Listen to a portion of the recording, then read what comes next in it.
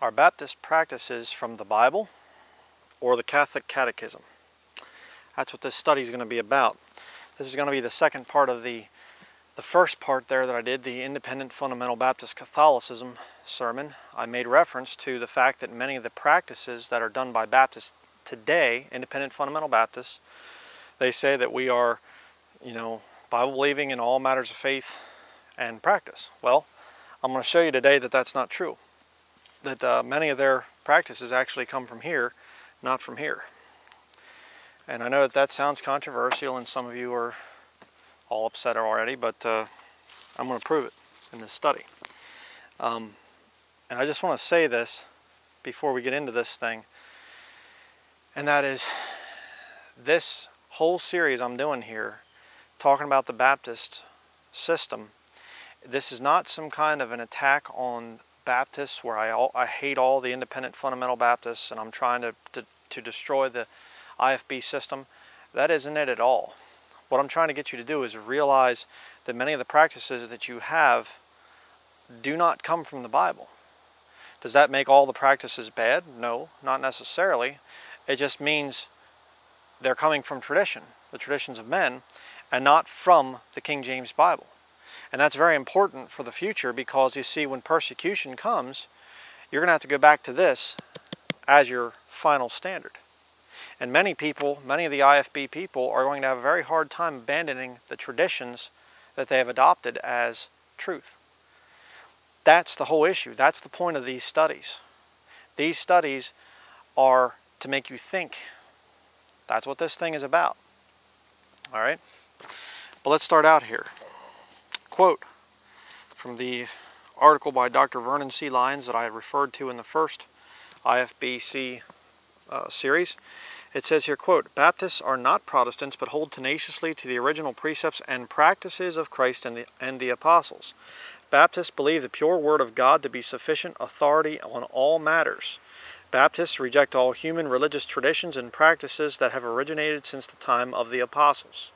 And there I have the link. Again, I'm going to have this PDF available. You can follow along with it. And right there's the link to the website showing this article.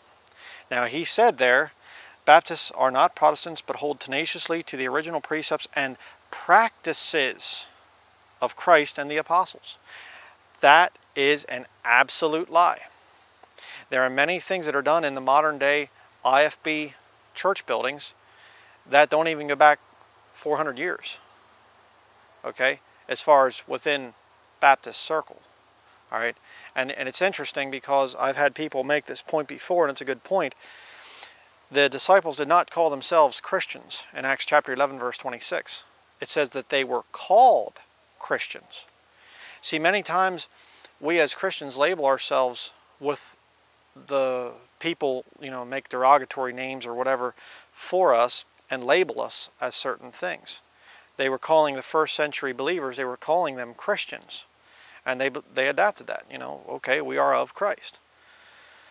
And Baptists were not originally calling themselves Baptists. Okay, that was a title, the Anabaptists, the re-baptizers. That was put on them by the Catholics and many of the Protestants. Because Protestants and Catholics teach baptismal regeneration. They teach that you baptize infants to get rid of the stain of original sin. See, that's what the whole thing was there. So this system of Baptists, that name, the believers in the past did not call themselves Baptists. All right, they believed in baptism by immersion of adults who are consenting to the fact of being born again, and now they want to symbolize their death, burial, and resurrection with Jesus Christ. They are new creatures. That's the purpose of baptism. So to say 400 years ago, the Baptists back then, not really accurate compared to the modern day use of the term Baptist. All right, just want to make that point there. But to say that Christians, that Baptists, people that baptize themselves, that they've always stuck by the original practices of Christ and the apostles, that's not true. And it goes on to say there that they reject all human religious traditions and practices that have originated since the time of the apostles. That's not true. But let's get into the study here I'm going to show you today. We're going to cover 10 points. things that are done in every independent fundamental Baptist church that I've ever been in, every single one of them, I've seen this same thing over and over and over and over again. And I realize there again, people say, you're just brush stroking, just, you know, attacking all IFB churches and acting like they're all the same. And they're not. Well, I'm aware of that. I'm aware that there are some things that they do differently. Some IFB church buildings pass an offering plate. Some don't. Some have a little box in the back. Some IFB church buildings are more into the thing of Sunday best, suits and ties. You know, I've been to some that the men are supposed to wear black suits with a white shirt and a black tie, and you wear a collared suit and you're kind of like, whoa, you know. I mean, I've been to some real strict ones. I've been to ones that aren't as strict. I understand that there's a variation among the independent fundamental Baptists. But these 10 points right here, every IFB church building I've ever been to, they follow these 10 points. Okay, what are they? Number 1, required Sunday worship. If you're not there Sunday morning and you do that thing for a few weeks, you get in trouble. You're supposed to be there, you know. Number 2, wearing your Sunday best. Every IFB church building I've ever been into, they expect you to come in your Sunday best. Number 3, the one-man pastor. I've never been in one IFB church building where they've had a plurality of elders. We're going to get into that as we continue. Number 4, divine liturgy and repetitious services. Okay, within Catholicism, they have what they call divine liturgy, which is their order of service. And among the independent fundamental Baptists, they also have a repetitious service. They get into this thing and they just do the same thing every week. It's expected. Okay, and a lot of what goes on in Catholic divine liturgy is practiced among the independent fundamental Baptists, and there's no reference to this stuff in Scripture. We're going to get into that as we continue. Stay tuned. Don't get offended yet. Number 5, how about special music and choir? We'll see about that as we continue. Number 6, required tithing. Number 7, altar calls. Number 8, social events. Number 9, excommunication and shunning. And number 10, integration of church and state / military goals / republicanism. Most conservative independent fundamental Baptists are die-hard Republicans. And the Democrats are the ones that are rotten and crooked. And when the Republicans do something rotten and crooked, it's, well, you know, yeah, well, nobody's perfect. You know, but they don't get all up in arms about it. And by the way, before you get all excited and think that I'm a liberal Democrat, I'm not. I'm a registered Republican. Okay? But I'm not so brainwashed that I can't see the corruption in my own party. Alright? And by the way, I gave up the two-party system a long time ago because I realized the whole thing was a scam. Maybe on a small local level there might be something there, a difference between Democrat and Republican. But at the highest levels, they're all owned by the corporations. They, you know, march to the tune of the dollar, you know, kind of deal. I mean, they do what they're told to the highest bidder, of course. So, but continuing here, and I have here, please note that not all of these things are sin, but they are all extra biblical. Okay, all of them. Now, I have here 2 links to 2 different websites. The first one there is the Catholic Catechism, which is this one here. This is still the original. This is the one, the official Catholic Catechism for right now. This one I think was printed in 2001, but this is still, if you want to get the official sanctioned Catholic, Roman Catholic Catechism, this is the one right here. And I have the website right there in the PDF that you can go to that website and look up all the numbers to see that I'm not lying to you. The second one there, the other quotations, this will be, the first one there is CC, and then the quote, this one here will be the BC, the Baltimore Catechism, okay? And I have the website for it there. So those are your 2 sources that I'm going to be using primarily for this study. And we're going to be getting into some other things here too. But let's get started here. Number 1, required Sunday worship. All right. Let's read Catholic Catechism, number 1572.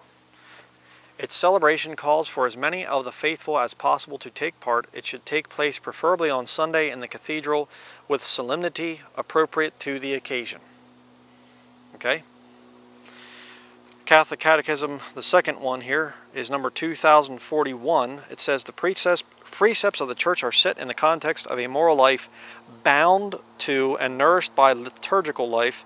The obligatory character of these positive laws decreed by the pastoral authorities is meant to guarantee to the faithful the very necessary minimum in the spirit of prayer and moral effort and the growth in love of God and neighbor. So they're saying if you really want to amount to anything as a Christian, then you have to be there. It's required. You are obliged to be there. Continuing, Baltimore Catechism. What sin does a Catholic commit who through his own fault misses Mass on a Sunday or holy day of obligation?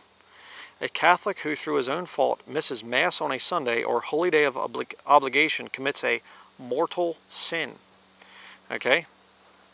Now see, that's what Catholicism teaches. But let's continue here. We'll see what the Bible actually teaches. Okay? Now here we have a Baptist, an independent fundamental Baptist church, and this one was sent to me by a sister, a friend of the ministry, and it says here, this is Ottawa Bible Baptist Church. These are IFB, okay? Don't tell me, oh, that's liberal or something like this. No, this is a Bible Baptist. Quote, finally make sure that you are here every time the church doors are open. The Bible says that we are not to forsake the assembling of ourselves. Oh, brother. That means that fellowship in the Word around God's people should be a number one priority in your life. Anything else that comes between that is idolatry and disobedience to God's revealed Word. Oh, boy. Your presence at the house of God is important to everyone, not just you. Oh, boy. I have a couple problems with this. Okay, first of all, I did a whole sermon on the thing of Hebrews 10:25, which is the thing of not forsaking the assembling of yourselves together, or ourselves together. That has nothing to do with a Christian in the church age, going to a church building. And it's kind of funny because they'll say to you, you say, I'm a house church Christian, they'll say, not forsaking the assembling of ourselves together. Well, I don't. I meet with Christians in my home. Yeah, but you're supposed to be in the house of God. The guy says it. I showed you the webpage there. He says it in their little thing there on their church website.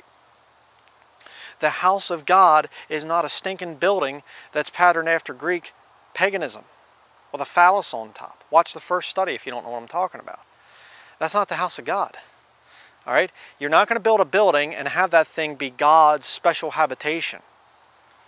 This right here, where I'm at right here, is just as much a house of God as some building someplace. Probably more so because this is what God created. God didn't create the building there. It's just absurd. Absolutely absurd. But see, this is what they do. And I've been to the IFB church buildings, and boy, everything's fine. And you are in the in crowd as long as you're there every time the doors are open. But oh brother, you miss one service, or maybe two, oh boy, 2 and 3, oh man. And you're just like, I saw you weren't here last week. I remember the one time I was going to this IFB, church, and I got like really, really, really sick, had the flu. I mean, I was in real bad shape, and I didn't come, or I came on the Sunday morning, and I was supposed to read the Bible, which we'll get into that later, about that whole thing. And I was supposed to read the Bible, and I stood up, and I was just like, I was feeling bad. And so I was like, I'm not coming tonight. And they were like, well, you were supposed to do such and such. I'm like, I'm sorry, I'm sick, I can't come. And instead I was like, my niece had her second, she was turning 2 years old. And I went to the party, and I didn't even join in the party. I was sitting out in the living room, just sitting there, just sick. I was in bad shape. And the senior pastor of that phallus house there, he said to another brother that I knew, he said, Brian's not faithful to the church because I missed a service when I was sick. I mean, I was there all the time. I was fixing things and doing things and building things and doing all kinds of stuff involved in the ministry, but I missed a service, so I wasn't faithful to God's house. And that's the way a lot of the, not all the IFB systems, I know somebody's out there screaming right now, we don't do that, you know, and stuff, but a lot of them do. A lot of them do. A lot of them have that exact philosophy right there, just like the Ottawa Bible Baptist Church. A lot of them have that philosophy. If you're not there every time the doors are open and you're not coming to the house of God, that's idolatry. You're in sin. Yeah, horse feathers. Now let's look at the Catholic Catechism, number 2178. Now remember what the guy said there? Quoting Hebrews 10:25. Here you have the Catholic Catechism. Quote, this practice of the Christian assembly dates from the beginnings of the apostolic age. The letter to the Hebrews reminds the faithful, quote, not to neglect to meet together. As is the habit of some, but to encourage one another. Tradition preserves the memory of an ever timely exhortation. Come to church early, approach the Lord and confess your sins, repent in prayer, be present at the sacred and divine liturgy, conclude its prayer and do not leave before the dismissal. We have often said this day is given to you for prayer and rest. This is the day that the Lord has made. Let us rejoice and be glad in it. From the Catholic Catechism. You mean the Catholic Catechism would use the same stupid argument as a Bible Baptist church? No, must just be my imagination, right? Maybe I read that thing wrong, right? Sure. Keep telling yourself that. Catholic Catechism number 1181. A church, a house of prayer in which the Eucharist is celebrated and reserved, where the faithful assemble and where is worshipped the presence of the Son of God our Savior, offered for us on the sacrificial altar for the help and consolation of the faithful. This house ought to be in good taste and a worthy place for prayer and sacred ceremonial. In this house of God, where did I hear that before? The truth and the harmony of the signs that make it up should show Christ to be present and active in this place. Sounds just like an IFB church. They say the same thing. It's good to be in the house of God this morning, amen? Amen, amen. Preach it, brother. The Baptists are Bible believers in all matters of faith and practice. No, you're not. No, you are not. The building that you're meeting in there is not the house of God. There is no house of God on this earth. All right? Our bodies are the temple of the Holy Spirit. Right there. Not some building. Isn't it interesting that the independent Baptists are saying the same things that appear in the Catechism? It's a problem. Catholic Catechism number 2176. Quote, the celebration of Sunday observes the moral commandment inscribed by nature in the human heart to render to God an outward, visible, public, and regular worship as a sign of His universal beneficence to all. Sunday worship fulfills the moral command of the Old Covenant, taking up its rhythm and spirit in the weekly celebration of the Creator and Redeemer of His people. You're saying, well now Brian, you know, it's strongly recommended or strongly suggested, you know, that we are there on every time the doors are open, but it's not a command, right? I mean, you're not going to get in trouble for not coming occasionally. Let me read you the statement of beliefs here of another independent, fundamental, King James, Bible-believing, militant, old-time religion Baptist church.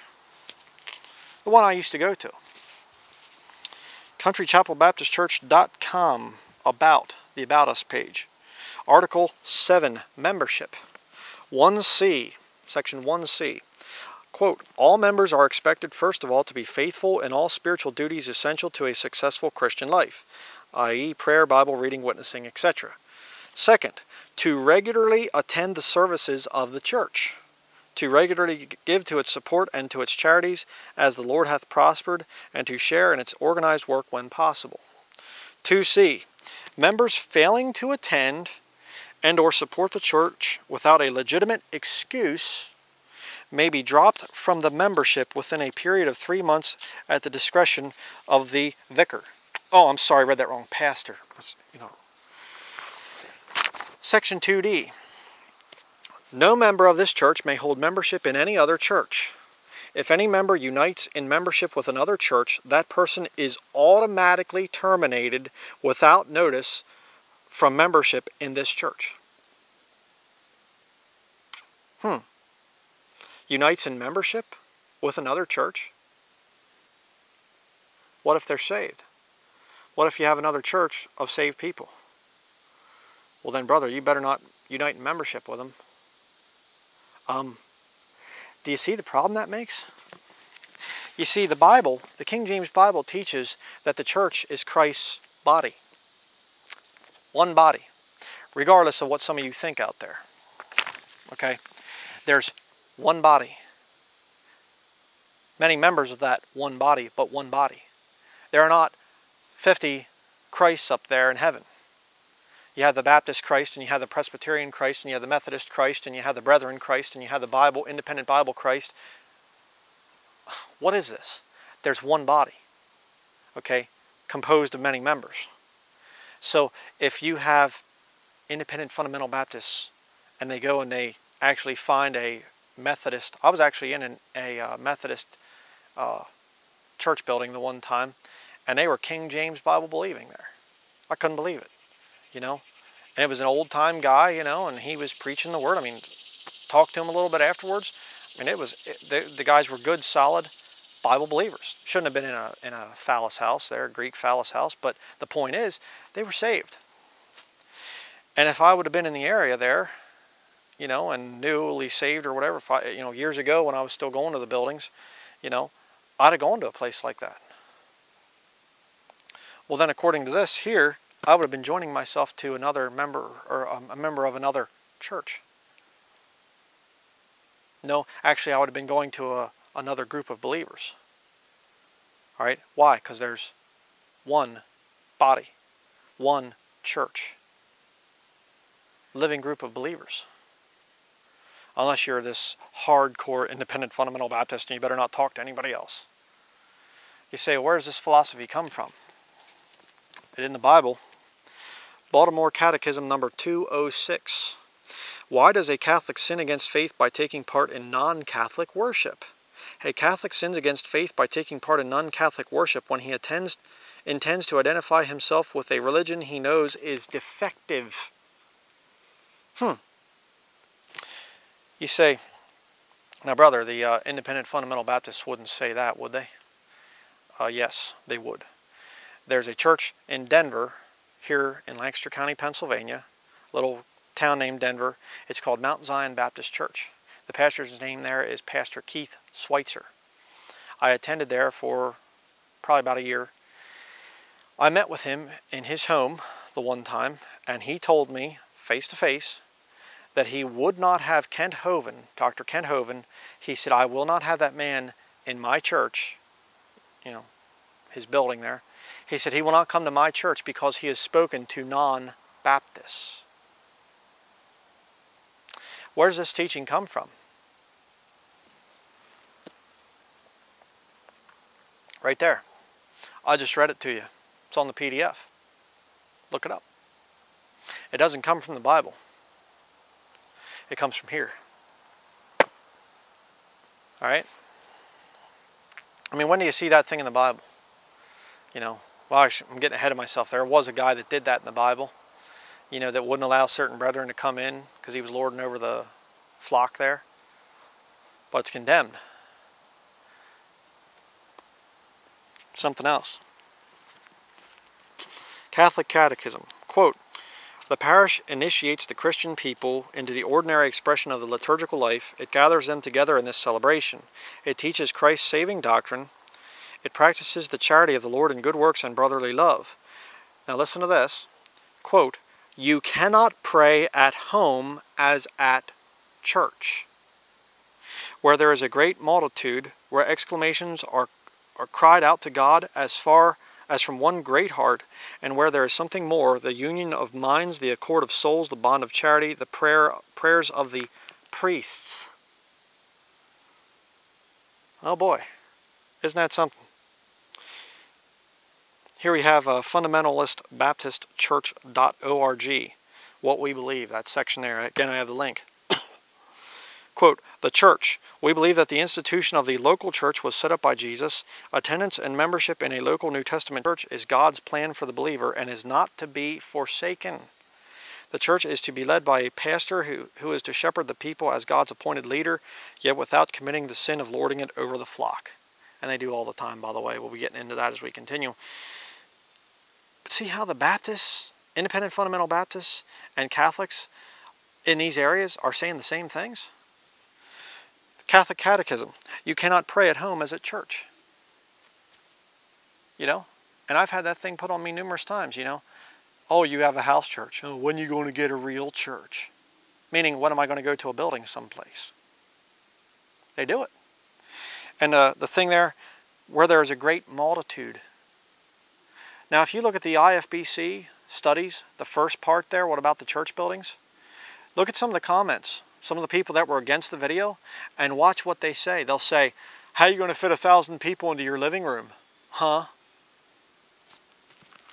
They didn't even realize what they were saying, but they're speaking according to the Catechism, not according to the Bible. Isn't that something? How are you going to fit 1,000 people in?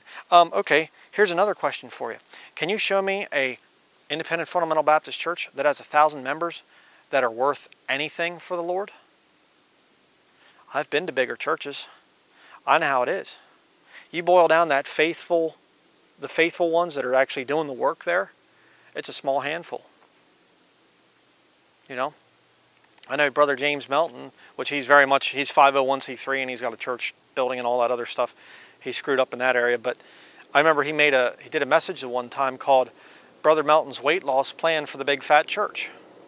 You know?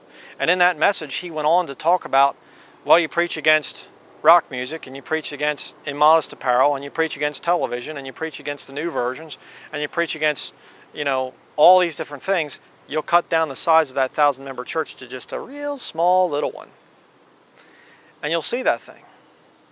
And you say, but brother, I know a good one, and there's 1,000 people that go there. All right? But then your standard's not really here, is it? I mean, show me where they had a church building and there were 1,000 people in regular attendance. They were running 1,000 people in Sunday school and going out and picking them up in chariots or something. I mean, where's this stuff at? You see, it's a human religious tradition that appeared since the time of the completion of Scripture. Again, prove me wrong. Show me these things in the Bible. And see, if you are holding on to these traditions with this death grip, and you're saying, I won't let it go, I won't let it go, I won't let it go, I won't.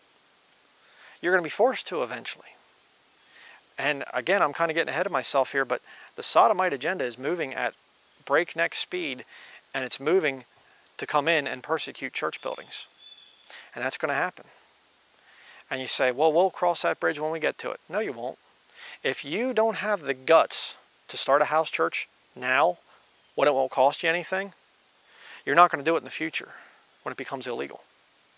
You're going to compromise. You're going to say, well, you know, our lawyer talked to the guy from FEMA or whatever, you know, and they said that as long as we preach this and that, then we can still keep our doors open, so we're still going to do it. And that's what you're going to do. Yeah, you will. But what about the Bible? What does the Bible say? This thing of required worship on a Sunday. Is that there? Acts chapter 20, verse 7. Because a lot of people are probably going, yeah, it's the Sabbath day, you know, they met on the Sabbath day. No, they didn't.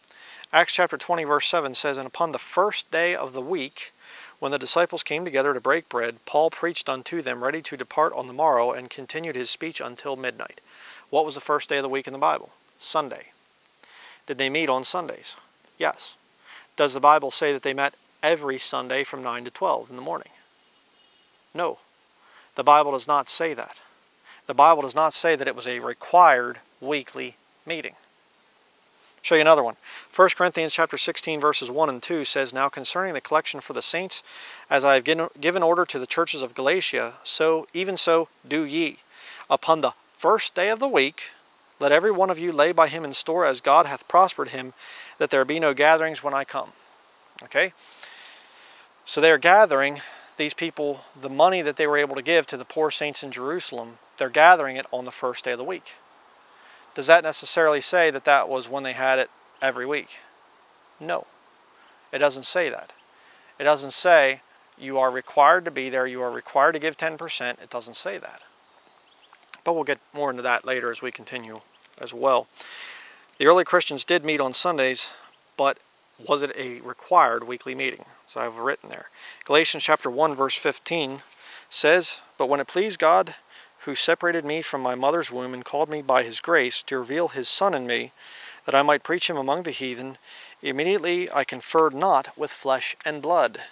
Neither went I up to Jerusalem to them which were apostles before me, but I went into Arabia and returned again unto Damascus." But I'm sure Paul was going and in attendance at a local independent Baptist church. You know, fundamental. Sorry, I forgot that. You know, I'm sure he was there every Sunday, every time the doors were open. Yeah. Galatians 1 verse 18 and 19 says, "Then after 3 years I went up to Jerusalem to see Peter, and abode with him 15 days, but other the apostles saw I none, save James the Lord's brother." So I guess Paul wasn't a very good church member. If Paul had been a member of Country Chapel Catholic Church, Baptist Church, where I used to go, it said, you know, 3 months, if you're not in regular attendance for 3 months, you're automatically kicked out. And Paul, being a Jew, went to the Gentiles. And the brethren in Jerusalem are going, "Hey, what are you doing? What's this all about?" You know?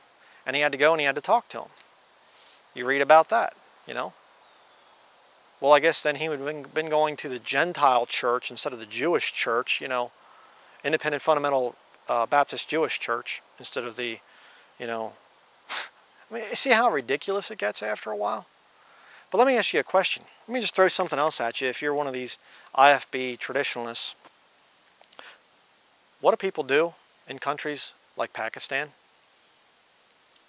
where if you're caught being a Christian, you're executed? Do they have to be part of a local New Testament independent fundamental Baptist church and be there every time the doors are open? Or they're out of fellowship with the Lord? What are you going to do about that? What are you going to do about the Christians back there during the Dark Ages that had to meet in secret, had to meet in the fields, in the forests, in caves? What are you going to do about that? Were they there every time the doors were open? You see, this whole system of the independent fundamental Baptist system, it only is a few hundred years old. The very first independent, you know, IFB church building was built in 1700. So it'd be 313 years old. It's not a very old movement, is it? And you see what I believe happened here in a very subtle, very sly way. A lot of these early Baptists that didn't want anything at all to do with these Greek Parthenons with a phallus on top, you know, church buildings, and they would rather go to jail than go into one. Watch the first study. I'll give you the quotes, you know, from some of the heroes of the Baptist faith, you know. It's kind of funny. But what was going on, those guys back then, you know, they didn't want anything to do with that. And, you know, this tradition has passed to us today. And how did you get, you know, you say, well, how did we get from back then the way it was to the way it is now? Well, if I was to guess, and I can't document this, I don't really know when these practices started to seep in, the thing of, you know, Bible-believing people that were baptizing adults, you know, when did they start to bring in some of these practices of Catholicism? Well, I would say probably when a lot of the Catholics, you know, they probably were converting Catholics, and the Catholics were coming along and saying, "I'm saved now, but boy, it sure would be nice if we had a church building to worship in, because I miss that old cathedral. Boy, it sure would be nice if we had the required Sunday worship. Boy, it sure would be nice if we had the," and on and on and on and on and on. And I'm going to tell you right now, too, that's a big temptation when you leave the institutional church and you go and you try to start a house church. You're very tempted to make your house church appear just like it was there from your independent fundamental Baptist church system. You can't do that. Back to the Bible.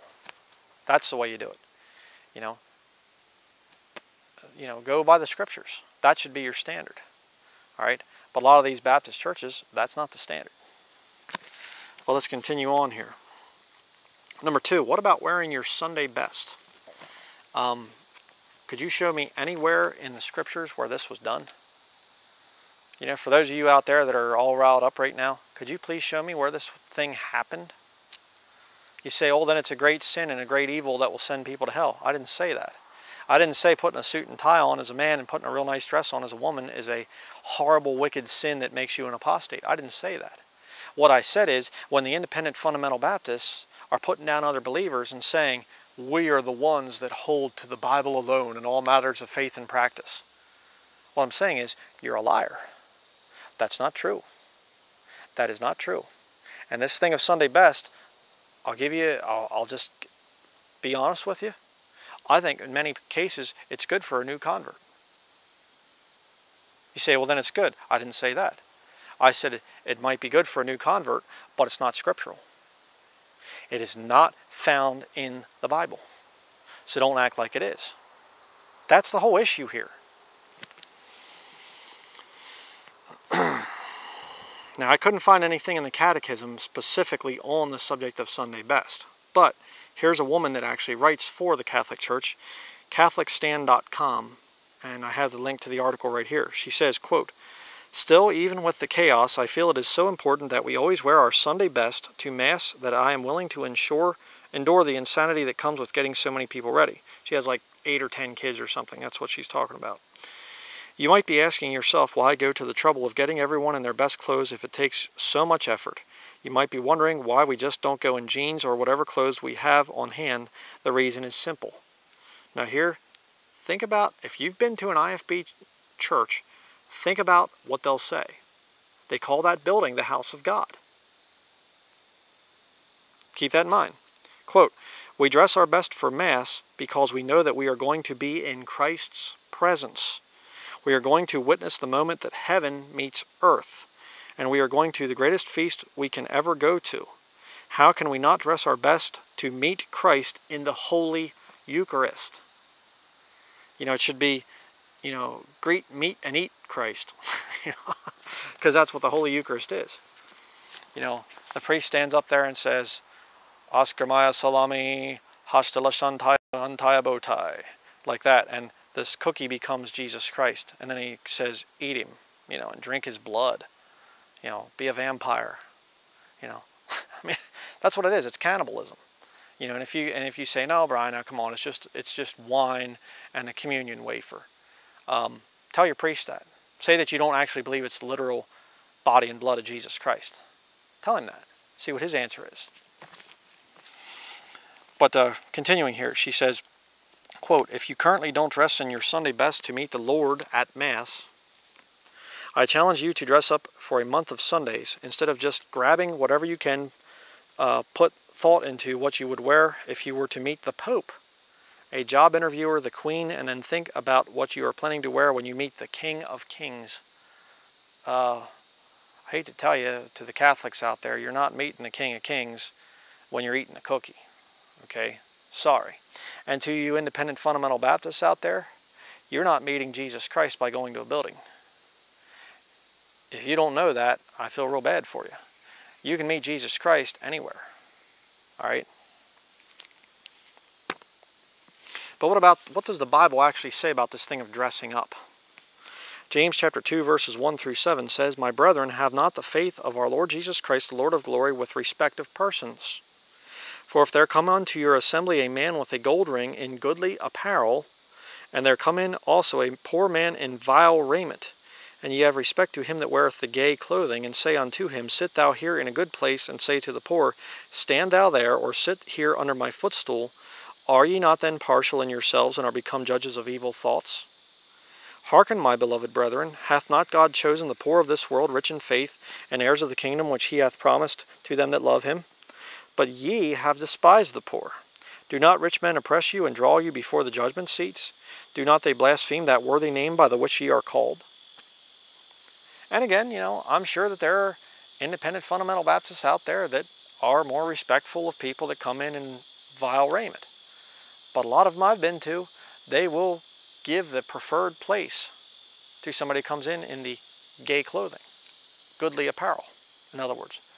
The man with the gold ring, you know, especially a lot of times, a lot of the independent fundamental Baptists, that man with the gold ring on, you know, is a Mason.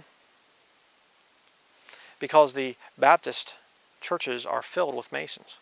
Many, many, many times. Especially like the Southern Baptists, you know. And again, you know, get upset, you know, kick the crib, you know, suck your thumb, just get your pacifier, put it back in, all right? You know, you know, people get, oh, I'm so mad because you're so sarcastic. And Brian, I get kicked all the time. You know, it's funny, people don't get upset when I'm getting kicked, but when I kick back, they get upset. You know, and I've been called retarded, I've been called an idiot, I've been called all kinds of names by independent fundamental Baptists because of my stands that I take. Hey, if you are man enough to kick me, then by God, I'm man enough to kick you back.